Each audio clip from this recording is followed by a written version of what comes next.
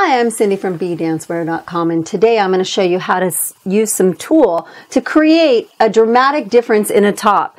You want a fringe look, you want a wedding vibe, this is the perfect look for you. So I've picked a top that I want to use, and I've picked some tulle. I've cut it in strips. They're about 3 inches long, because you can always trim it up. So I'm going to go ahead and stretch this out. See a big chunk there. I'll just go ahead and cut that away. I'm going to see how I want it. So I'm thinking about just gathering it up like that all the way around the top. So let's get started.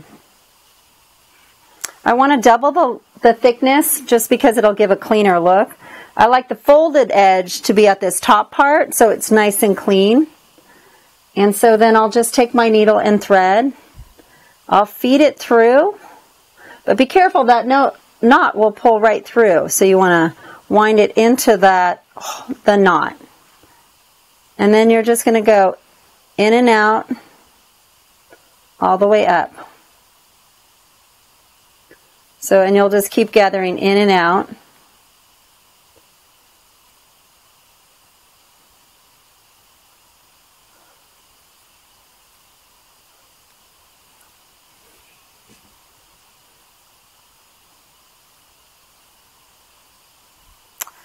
Just want to take your time. It slides around a little.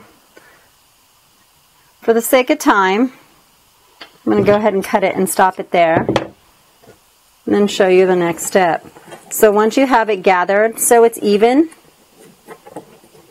now you want the person to put the top on, because remember the tulle does not stretch, so you want to make sure and have it so it looks good. Now this is way longer than we want it to be, and you just do the same thing with the other pieces of tulle.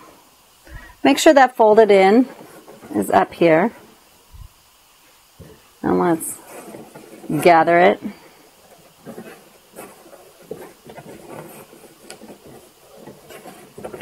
And then let's take this last one.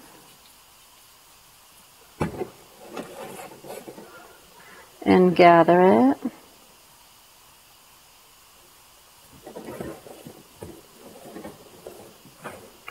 Now, obviously, we're not going to keep it this long, but the next thing you'd want to do, you'll want to pin it into place. But if it's all sewn first, it's easy to keep it where it needs to be.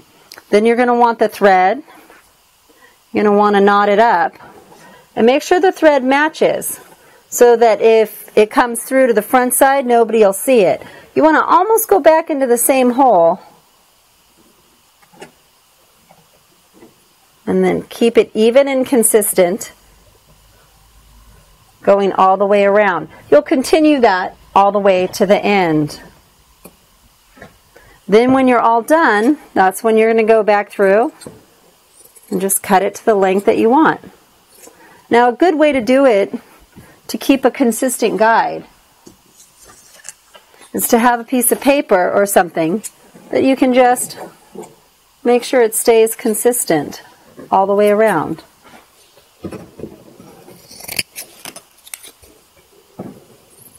I'm going to trim a little off and then go back in and clean it up.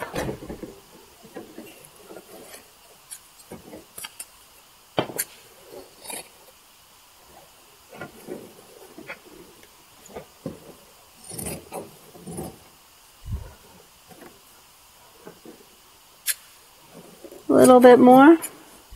There we go. Gives an interesting look, makes it just a little bit different. Another thing that you can do, I'm going to grab a little more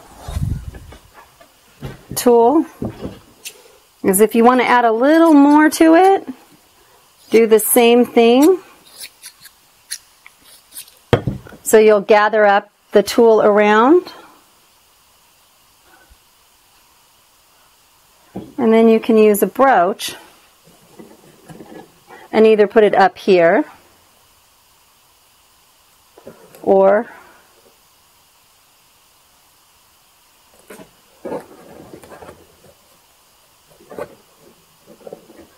in the center.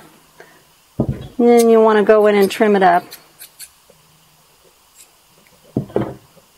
It's a little different. It's unique, but play with it. Choose what you want to do. Simple without the brooch, rhinestoning would be great. Have fun and play with it. Thank you for watching our video. If you enjoyed it, make sure and subscribe because we're going to have some great videos coming out on hacking dance costumes.